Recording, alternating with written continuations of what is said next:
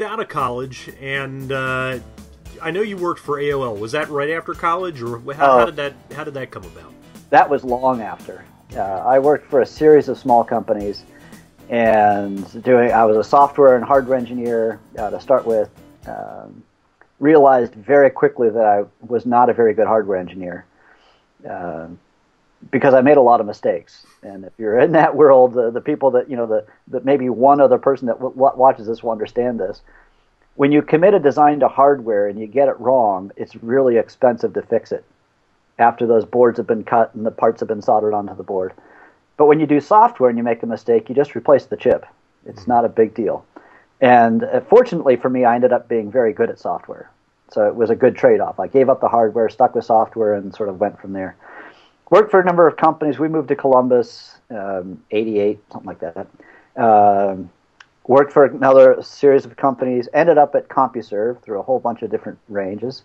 Some of your older viewers might remember CompuServe way back in the day, pre-AOL.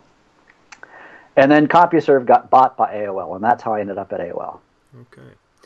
Now, you had a pretty prestigious job there, if I remember you talking about this.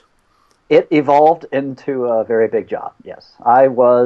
At one point, I was the senior technical director of network operations for AOL. So what that means is I was responsible for all of the data center networks for all of AOL's data centers around the world. Wow.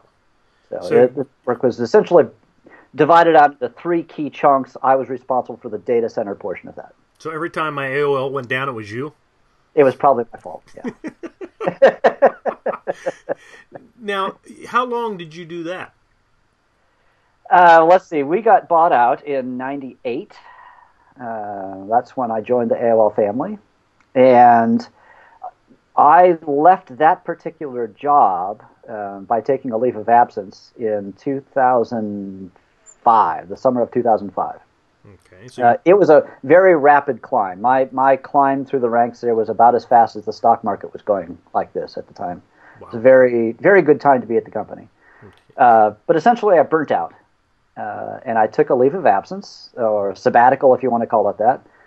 And they didn't really have a sabbatical program. They had a concept of a leave of absence, and what that meant was you gave up your job, took your leave of absence, and then when you came back, you looked around to try and find something different. And so that's how I got out of that particular role, and then I looked around and found another position that I was there for another year and a half before I finally pulled the plug.